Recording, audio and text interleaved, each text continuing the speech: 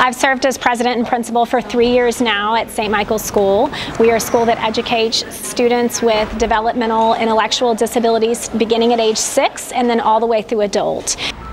I did not know that UTA was one of them. When I was looking at the Lady Mavericks, I said, oh my goodness, that looks familiar. So I was excited to hear that it was the school that I actually got my master's in educational leadership from. Well, I was with the Dallas Mavericks team, so there was a few girls on that team, and we just kind of had fun and played around and danced around, so it was a lot of fun with them. Obviously, we were super excited that it was a pep rally, you know, and we knew that it was a special needs school, and so the fact that it was a basketball pep rally, it just puts things in perspective. So, you know, as much as we want to give back to this school right now and to this community, they're giving back to us 100%. I've been blessed with so much, so just to be able to give back wherever you are, even when we're in New Orleans, it might not be our community, but just the opportunity to do that is big for us, and I don't know, it just makes my heart happy.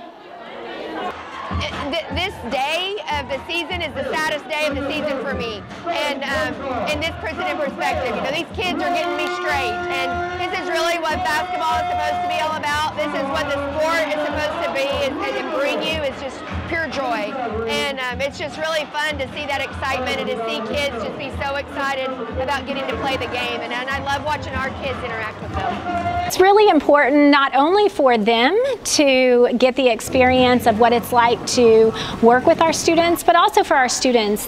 So one of our goals is to help them gain confidence, and so we teach things like look at people when you talk to them, shake their hand, introduce yourself to them, and so our students are able to practice all those things, and of course they make new friends and they get to share a little bit about them and they get to learn a little bit about those who are coming in.